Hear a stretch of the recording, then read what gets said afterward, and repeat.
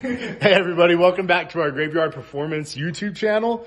Today we're going to be going over how to rebuild or take apart your Mazdaspeed high pressure fuel pump, get it out of the car, and verify whether or not you have Autotech fuel pump internals, Cork Sport, or OEM. So stay tuned.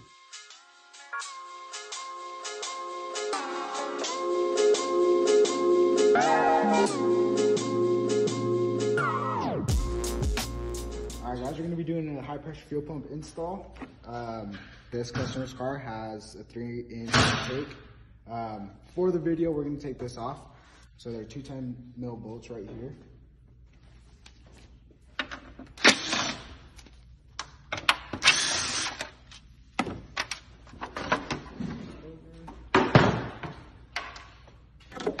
And then there's this line that we're going to remove.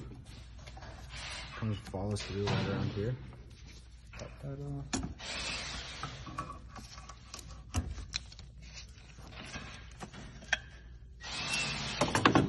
And then with it having an aftermarket intake, this makes it a little bit easier. So pop that off, set that aside. And if you want to bring the camera in closer, you can see this is your high pressure fuel pump. So,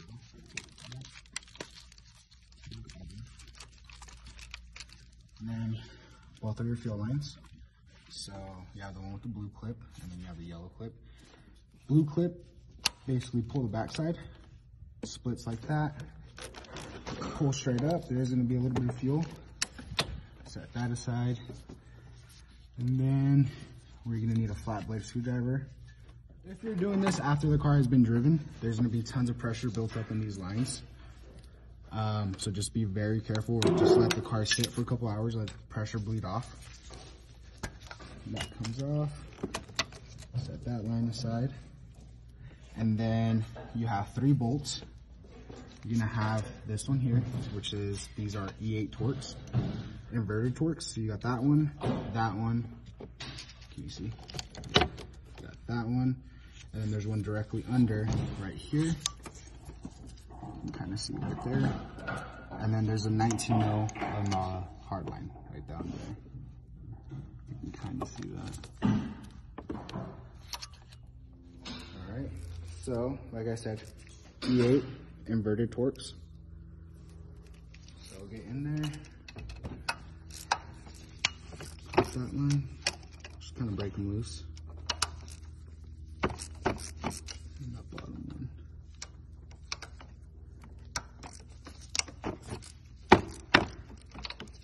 And then that hard line is going to be a 19mm, kind of a pain to get to. Wow.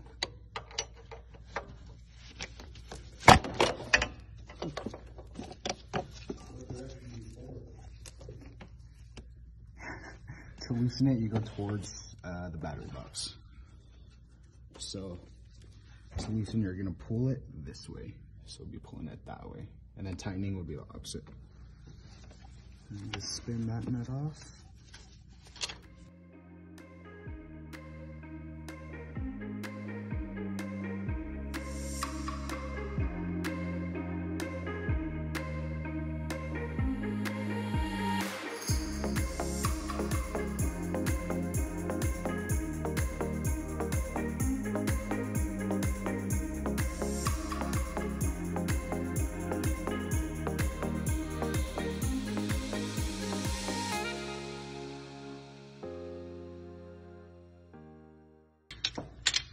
And then once those are all off, we're going to just wiggle your pump out.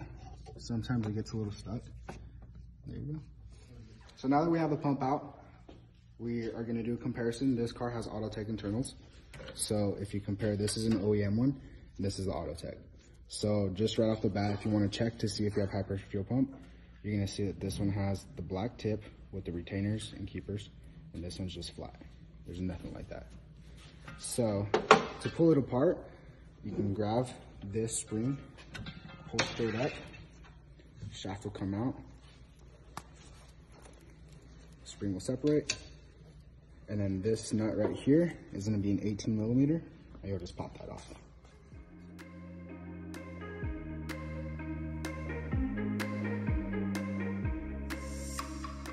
that's gonna be the housing. These tend to get gunked up. You can kind of see on the bottom.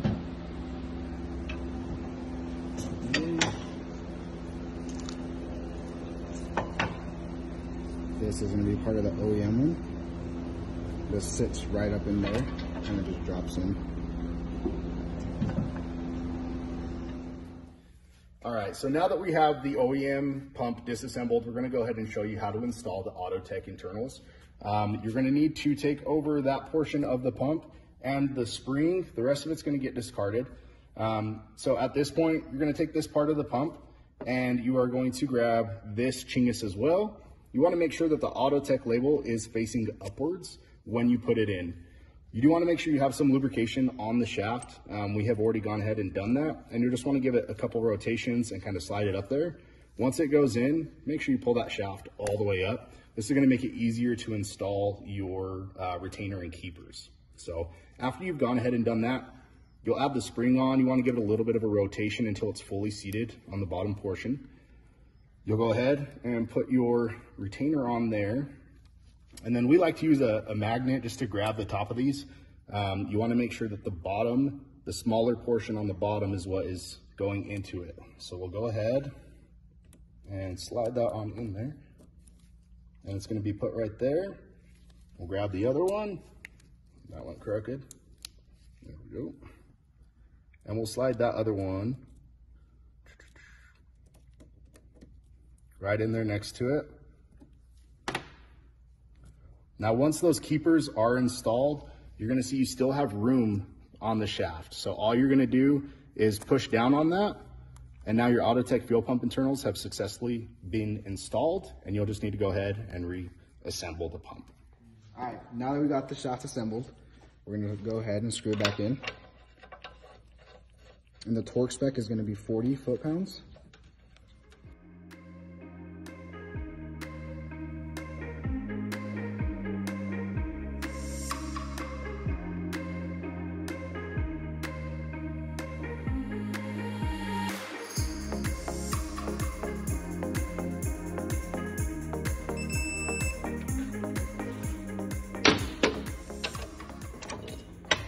Now we'll go back to the car.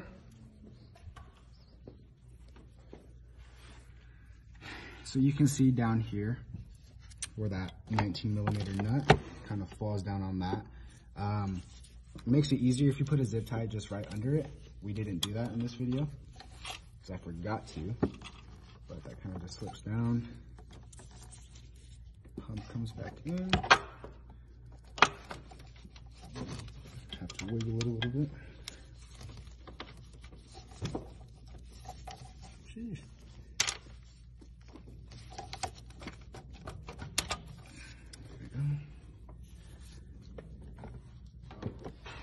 So I made the mistake of not putting a zip tie, and the result of that, your 19mm falls all the way down, and you got to get a magnet. It's kind of a pain. Grab onto it, and then you're just gonna have to finesse out. Then you want to go ahead and I think it's easier to do that before you put these 3 bolts in. Helps line up the line a little bit better. Don't make sure you don't cross thread that. I like to do it hand tight for right now, just to make sure it doesn't cross. And then I will go ahead throw in the Torx bolts.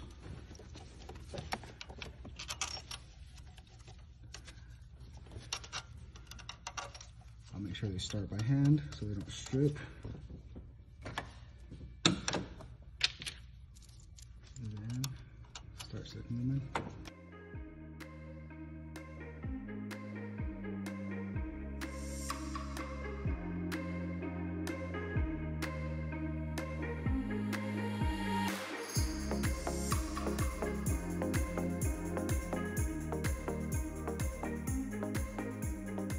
So with this one, I like to bounce around and tighten this one a little bit, then come to the top, tighten this corner, just to kind of help suck the pump in.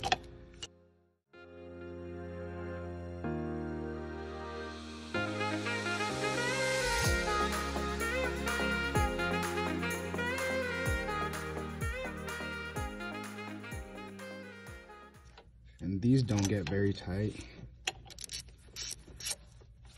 Basically, once they get snug, just give her another little quarter turn.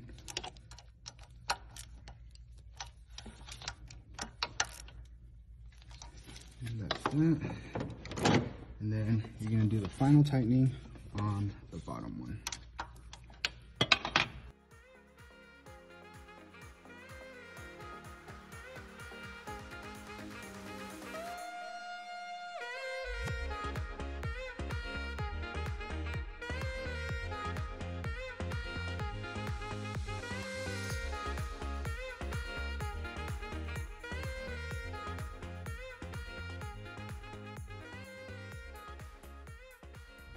Torque spec on this one is going to be 36 foot-pounds, I believe. But after that, it's basically installed. Just make sure you get your fuel line. Yellow is going to go on this first one. Push that all the way down. You're going to feel it kind of click. Push the yellow clip in. And then this one goes on this back one. You're just going to push down. You'll hear it and you kind of feel it click into place. After that, make sure you plug this in, because if you don't, the car's not going to be happy. Click that. And then that first line you disconnected, actually before that, let's get this hose that comes off the intake. Slide that back. Then this one comes over. There is a spot on this bracket. The line will slip in to this piece. Shove that one on there.